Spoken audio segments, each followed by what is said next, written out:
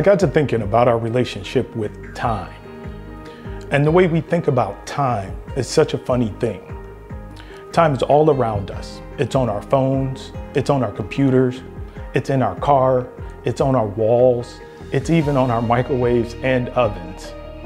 We're always checking the time, yet still we often find ourselves chasing time or even trying to pick up time. It's amazing to me that we're so willing to waste our time because, well, time is valuable. It's hard to make up for lost time, and that's why it's important to spend as much quality time as possible with the people you love, because time is running out on all of us. And as a result, sometime we find ourselves keeping time or even reading time. And yet it's such a bad thing to get served with time. Let's face it, there's never enough time. None of us really have an abundance of time, and no one really knows when their time is up.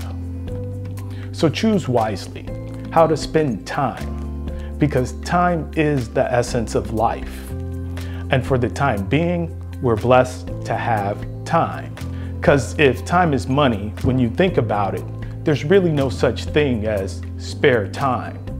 And it really should be a crime to kill time. Because in the end, I hope this lesson is learned in good time. Because in the end, wealth is in the quality and depth of our time. This time, right now. Thanks for watching Fitness and Beer.